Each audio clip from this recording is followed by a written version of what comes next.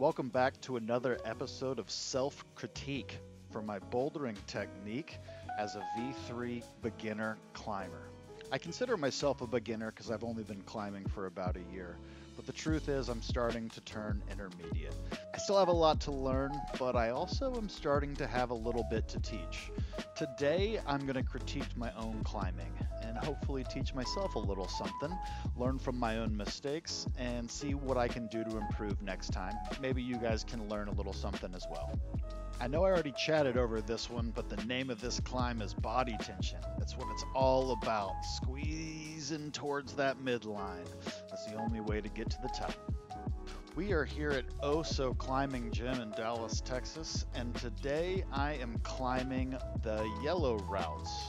At Oso, yellows are rated V2 through V4. I consider myself a V3 climber because I can't quite do all the V4s. But I can usually do most of them, and I can occasionally do the greens, which are V4 to V6, so solid V3 climber right here. But that's it for the introductions. Let's talk climbing technique critique. The setters at Oso have been talking about these yellows, specifically have been pointed towards body position lately and starting to get a little bit away from strength. I think they caught a lot of us V3 climbers forcing our ways with our muscles up the climbs when we weren't quite using the technique right. So they set us up with some problems that really require body position being in the right place. I wasn't able to piece this one together, but it's a new set, so maybe I'll get it eventually. My friend Sam here is able to do it quite nicely and show us his strong static beta. As with any of the tougher V4s, hip works going side to side is always important. Cut loose here, but fortunately he's one of the strongest humans alive, so it didn't faze him one bit.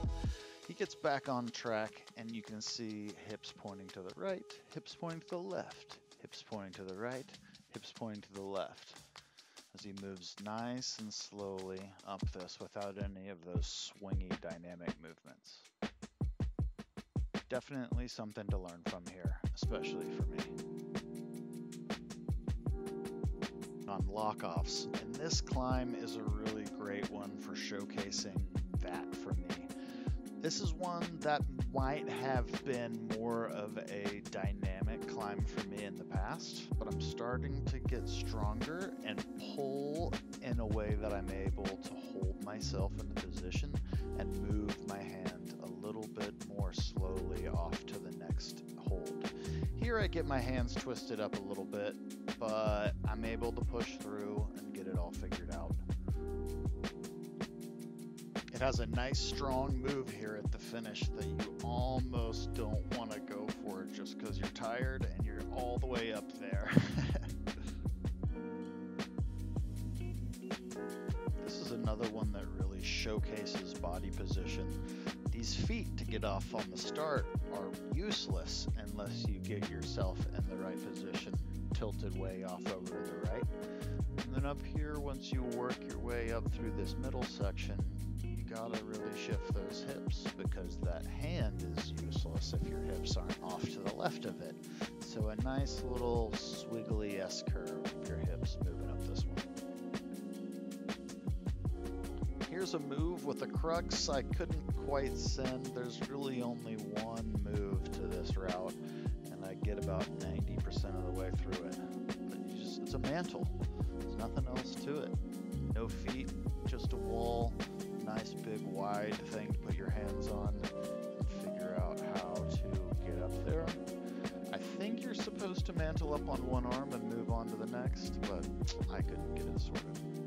You'll notice the shirt change on this. I thought it would be fun to show you a bunch of failures because I walked in and day flashed this project today, so I didn't have any failures from today to show you. However, I really fought with this one for a handful of visits. And on each visit, a lot of attempts. There's really no feet to start with, and you really got to just jump up there and smear and use these big two holds to just manhandle your hips into the right position. There's weird barn doors and all kinds of things that you have to consider to get this right. But because there aren't a whole ton of holds on here, you really just have to get up here and manhandle it, and every body shape is going to do it slightly different. I've had a lot of evolution here, and it's all about getting your hips right in there without having them twist off the side. This is it. I walked in and pulled hard. This is a nice little move right there. The trick is digging your right foot in there and getting your hips up there while still being able to move that foot. A couple times I got that toe stuck in there right, but bumping it up there to where I could open my hips to the wall and get in there with my hips on top let me advance by using my feet.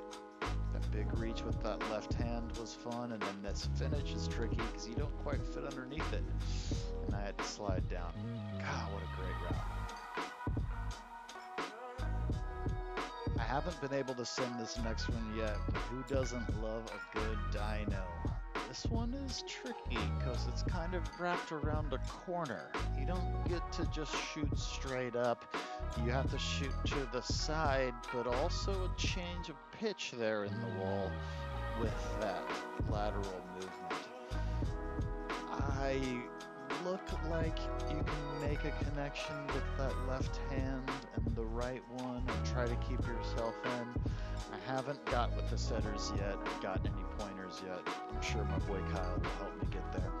I really, really love this route. This big flag on the opening move is really great. I thought that was going to be it. It was a tough nut to crack, but this crux here in the middle is just like, it's almost like having to do a lever. It's a pull up where you just throw yourself up there to the right move. But if you're slinging around too much, you're not going to be able to hold on to that little chip up there with the right hand. I'm starting to get a little bit better at it, so much so that I think the brush is going to help. But you can see right here. Boom, flag. Decent feet, I think I'm right there. Gives me a good transition. Now here's where you have to just like pull that hold down to your hips and then lock off with that left hand on the lats. Anyways, here's my best attempt. I actually engage with the hold here at the end of that dead point.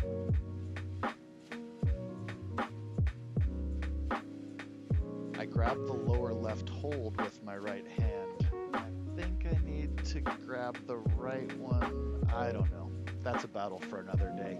Thank you guys for watching. This was a great afternoon of climbing after a full week off and having a baby. So more soon. I'll have a video update of all my climbs from January coming up here soon. But in the meantime, just get out there and be excellent to each other.